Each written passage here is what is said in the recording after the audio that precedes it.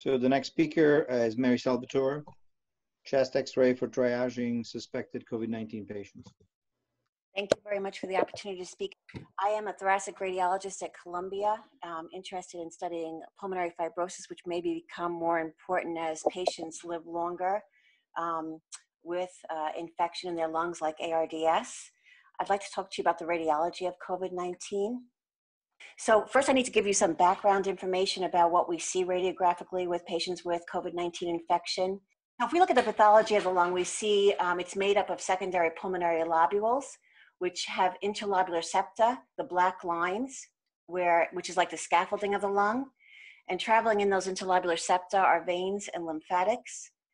Here is the pulmonary artery. Next to it would be its bronchus. And this fleshy area are the alveoli. On CT scan, we see the same findings. We see the interlobular septa with the veins and lymphatics, the scaffolding of the lung. This black area is the alveoli, and in the middle of each secondary pulmonary lobule is a pulmonary artery. If you look at this CT scan, we see a lot of round circles. So we see these round circles in the lung. So we know that the disease must be related to the alveoli. This is somebody who has hot tub lung. They have MAI infection in their alveoli. And it gives you these low density round circles on the CT scan. I am a scientist at heart. I took 3 glasses of water, put a little water in the first glass, filled the second glass half filled with water, and the third glass all filled with water. And the same thing happens with the CT scan. When we have a little bit of fluid in the alveoli, we see what's called ground glass opacity. And when there's a lot of fluid in the alveoli, we see what we call consolidation. Now, this is from an article from the pathology found in 2 patients with lung cancer in China who also had COVID-19 infection. What they found was proteinaceous material in the alveoli.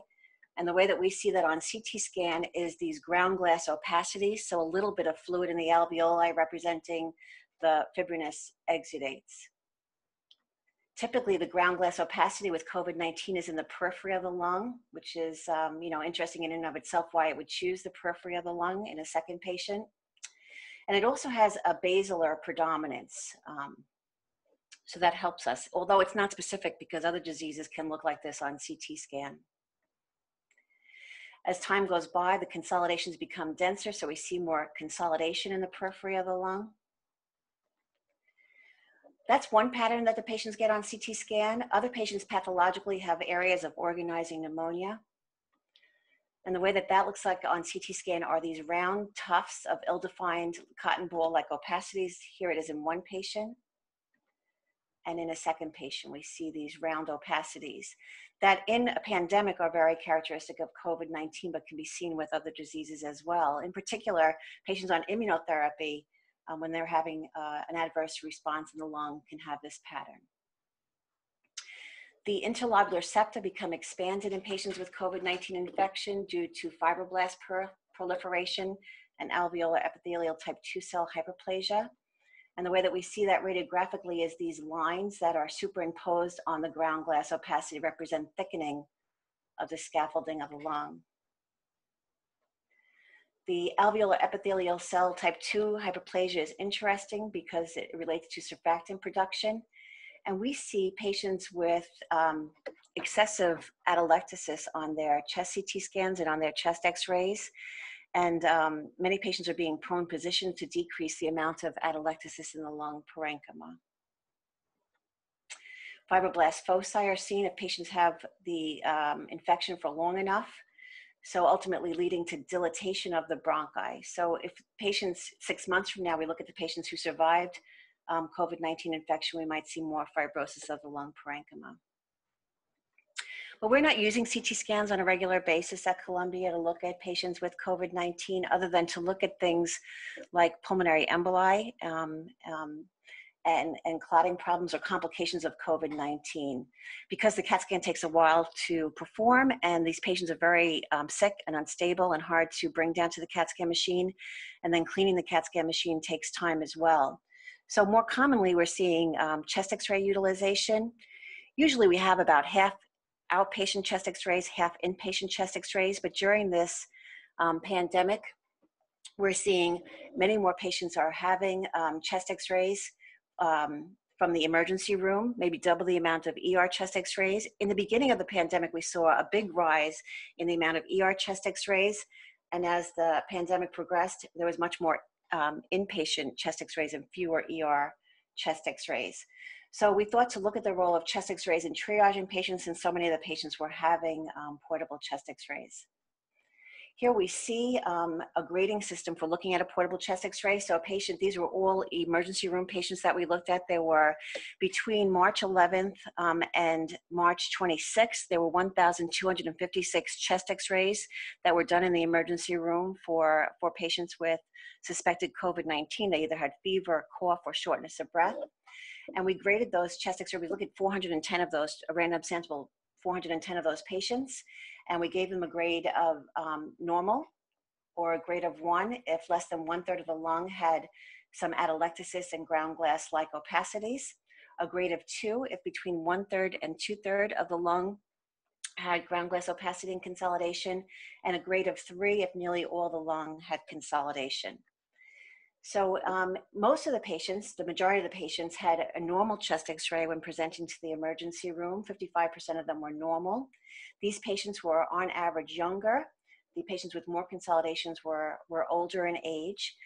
Unlike the rest of the reports with a male predominance, 50% who presented to the emergency room were male and 50% were female on average.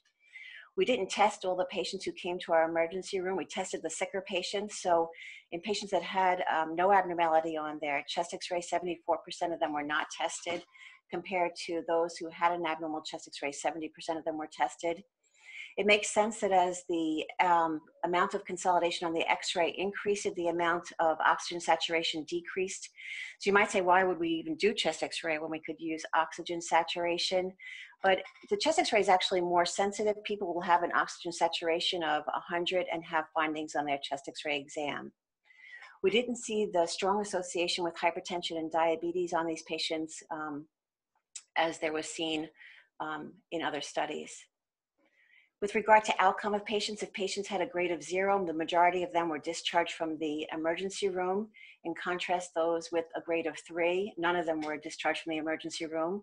A large percentage of them with a lot of infiltrates on initial examination were ultimately intubated and had long hospitalizations and increased likelihood of death.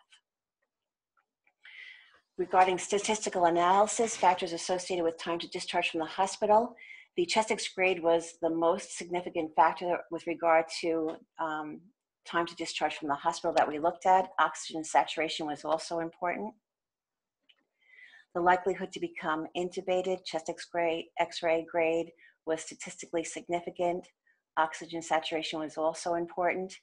Hypertension, diabetes, male gender, and age were less significant.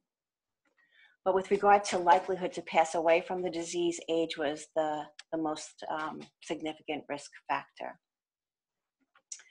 And 20 of the 410 patients that we looked at passed away, and these are the Kaplan-Meier curve for them. So to review, patients with normal chest X-ray or very little consolidation have shorter lengths of stay on average. Patients with higher chest X-rays are more likely to be intubated. Older patients were more likely to have more consolidation on their original chest X-ray and had a higher risk of death, as is well known for this disease. Thank you. Thank you very much, Mary. Christine Garcia. Know if there's a progression of the radiologic patterns after looking at either the chest X-ray or any CT scans that are obtained later in the hospitalization course of the patients. Thank you for your question. We did see progression of the X-ray findings, and we also saw regression, which was encouraging. So not everybody has very many chest X-rays. So the typical ICU patient has at least a daily chest X-ray. But in this setting, people are not having daily chest X-rays. But when they do have follow-up chest X-rays, we see some patients have stability over time, others progress, and then others resolve. So, a combination of findings. Okay, thank you.